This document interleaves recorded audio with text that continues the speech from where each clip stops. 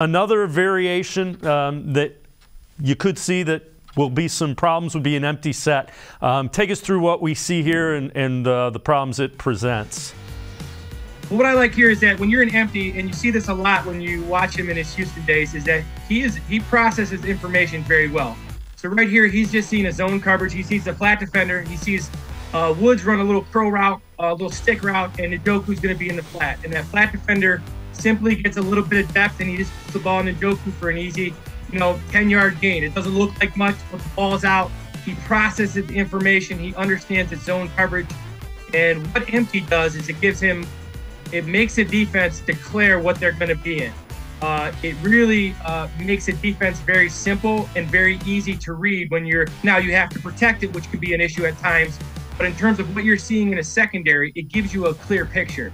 And he processes information very well, and then he takes that information and turns it and uses his arm talent. And that's kind of what's made him a top 5 guy back when he was with Houston. And the way I kind of described that the last game was it looked effortless, and it was because he was recognizing it, and there's literally nothing a defense can do because it's out so quickly. Yeah, and when you say effortless, that's the combination of processing and arm talent. So you're absolutely right. So his ability to see what he's seeing and then just make a catchable ball. And all his balls are not thrown 100 miles per hour. They have the perfect touch on them. They're very catchable. They're out front. So yeah, that's what you see from him when you terms of those third down runs and those being in empty and being able to make a guy miss on the boot and waggles. Those are all high level skills that he has that he makes look very easy.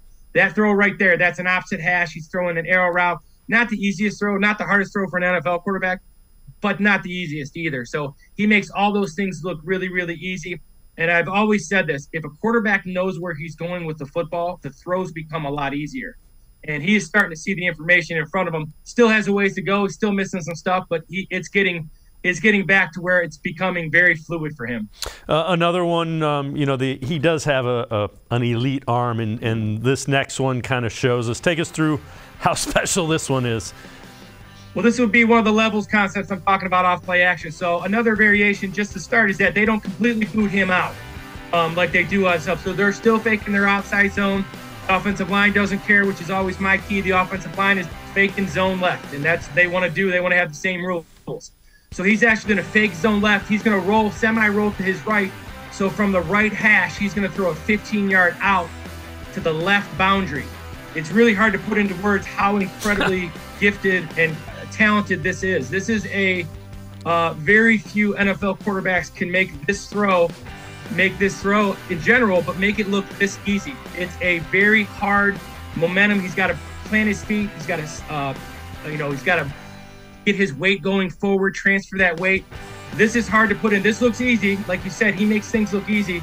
This is about as high level as you get at the NFL in terms of throws, angles.